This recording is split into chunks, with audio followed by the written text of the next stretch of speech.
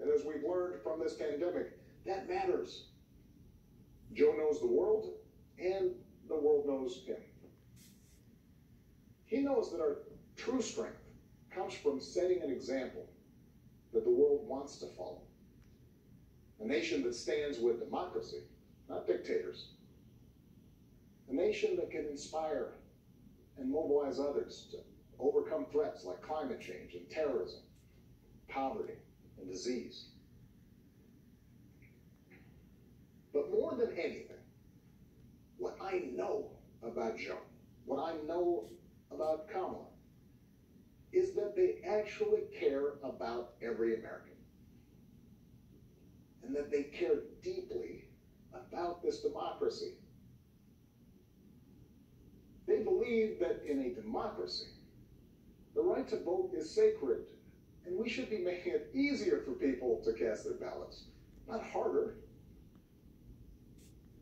They believe that no one, including the president, is above the law, and that no public official, including the president, should use their office to enrich themselves or their supporters.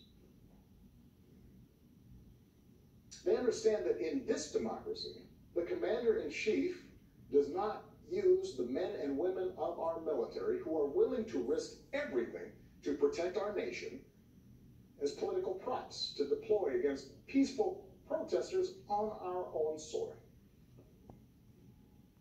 They understand that political opponents aren't un-American just because they disagree with you. The free press isn't the enemy, but the way we hold officials accountable.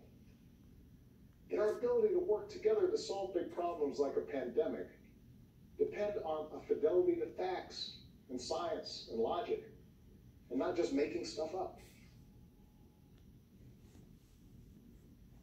None of this should be controversial. Eden, you listening to that? These shouldn't be Republican principles or Democratic principles. They are American principles. But at this moment, this president and those who enable him have shown they don't believe in You these listening things. to Obama? Tonight, I'm asking you to believe in Joe and Kamala's ability to lead this country out of these dark times and build it back better. But here's the thing. No single American can fix this country alone. Not even a president. We're meant to be transactional. You give me your vote, I make everything better. It requires an active and informed citizenry. You like his voice?